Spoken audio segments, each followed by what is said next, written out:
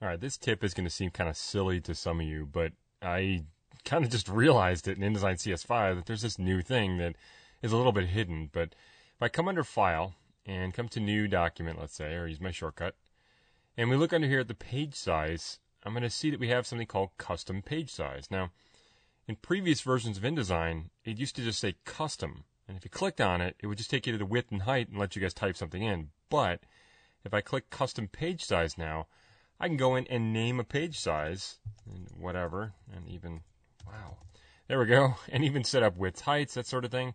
You know, typing in if I want to, like 8IN, that sort of thing. And then, 8IN, let's say I go square, I don't know why, but I would. And then going in and adding it. So I can click Add or click OK, and it'll save it for me.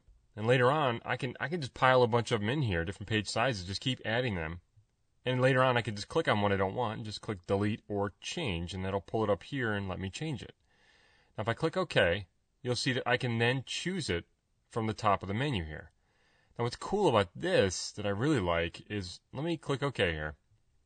It'll do my 8x8 page, which is kind of weird, but if I go over to the Pages panel on the right over here, you guys will see, down at the bottom down here, when I can choose a page, we also have it listed here, and we have the custom page size down there as well. So, it seems kind of simple, I know, and it's kind of dumb, but I just wanted to point that out because I actually find it to be pretty useful to set up as many page sizes as I need instead of having to just set up, let's say under File here, a document preset.